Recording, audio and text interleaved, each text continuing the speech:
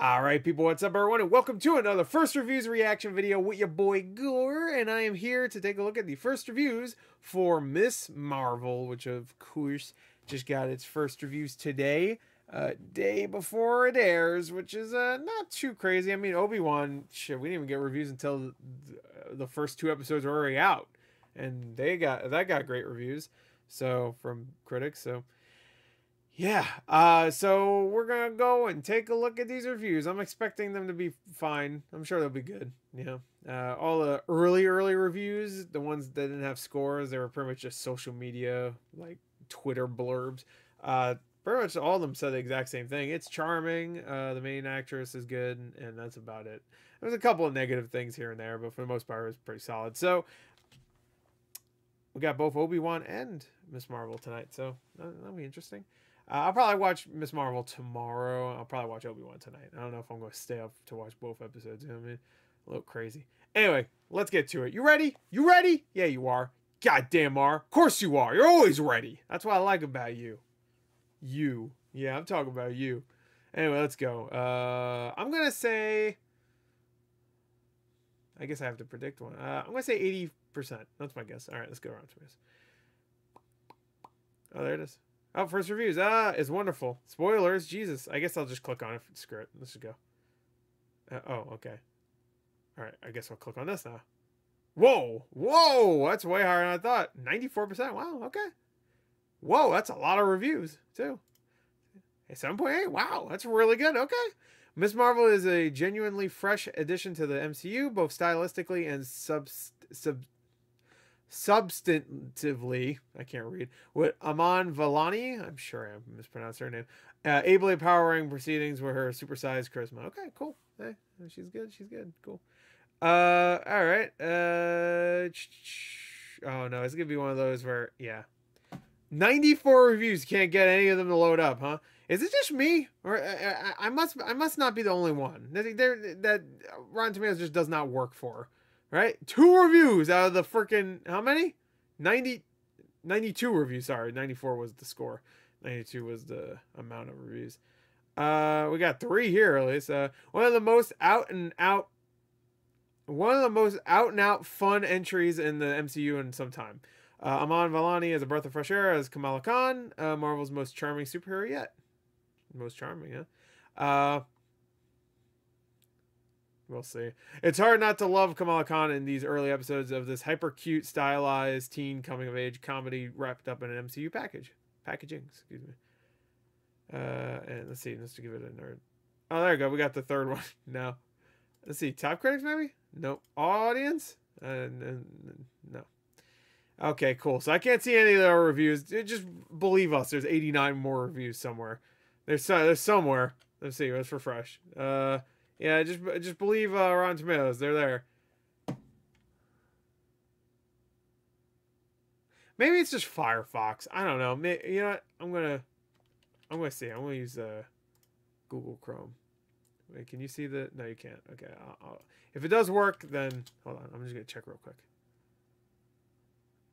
Nope. It's fucked on both. All right. Yeah. Thanks, Rotten Tomatoes. Woo! Rotten Tomatoes. Everybody fucking loves you. Yay! Eat my ass. All right, let's go to Metacritic. All right, we'll just do Metacritic for this. Good job. Whoa, 76. Damn. That's 13 reviews. That's fucking 10 more than we had before, so that's fine. Ooh, that one. Let's read that negative review. Roger Ebert. Oh, came back from the grave to be racist, huh? No, I'm just kidding. It's somebody else. Using a marginalized culture as a crutch to get a new demographic of viewers. Whoa. There's nothing creative about making a Mindy Kaling version of a Marvel show. Oh, no. Ugh. Especially if it's chock full of stale parent versus teen dynamics lifted from sitcoms decades older than the characters. Wow. That's a scathing review. Hold on. I just want to see some. Wow. What is going on here? Whoa. Okay.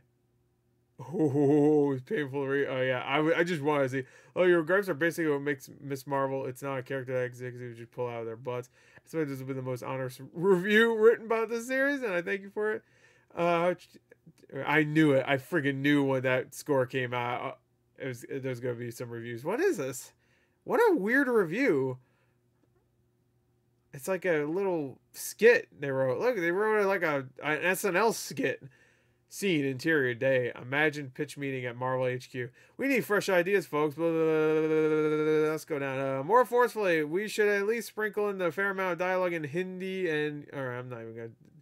Just make sure... Alright, I'm not reading this. Fuck this. Alright, it's a dumb joke. Okay. Let me turn this on, by the way. My eyes are already hurting. Or turn it off. Oh, doesn't that just feel much better? God damn. Put a fucking... Well, actually, Metacritic might have a dark mode on... I don't see it here, but it might be. I don't know. All right, so let's read this. Bisha K. Ali and the other writers have crafted a compelling, smart, funny, and poignant coming-of-age story and found a terrific young star to embody it in Aman Vellani. But then a lot of the super material feels less inspired than the more personal material. Okay. This is an instantly captivating, high-energy, relatively light and humorous series with first-rate production values and one of the more likable character casts in any series of any genre so far this year. Aman Vellani, making her screen debut, is delightful in the lead role, helped along by a very capable supporting cast of veterans and newcomers. That specific challenge, how to encapsulate a Muslim community that itself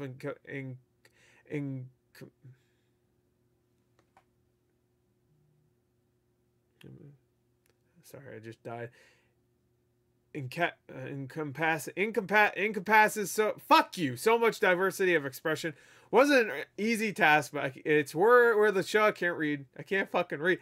But it's where the show most excels. Miss Marvel has an intriguing mystery at its center, bolstered by an appealing protagonist. Really, an interesting mystery. We'll see.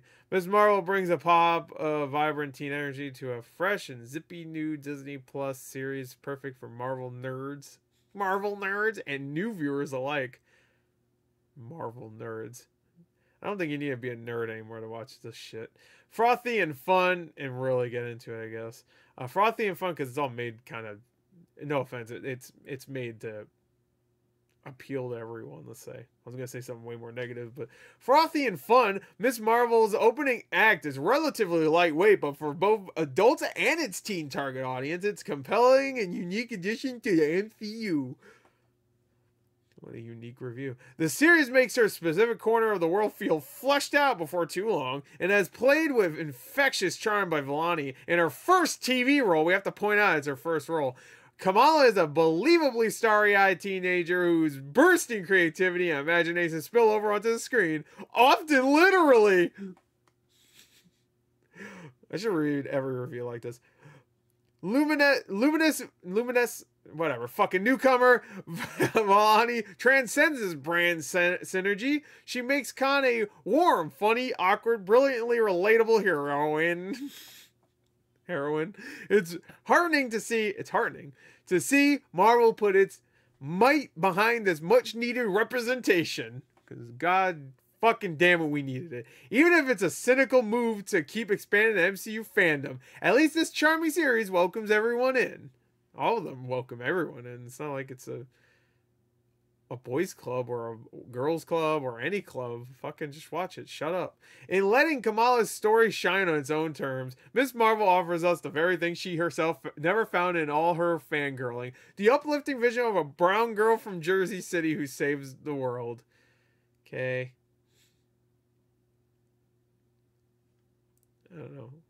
The combination of this young star production team and creative elements is exactly what the premiere episode declares. Cosmic! Oh, is that the name of the first episode? I bet it is.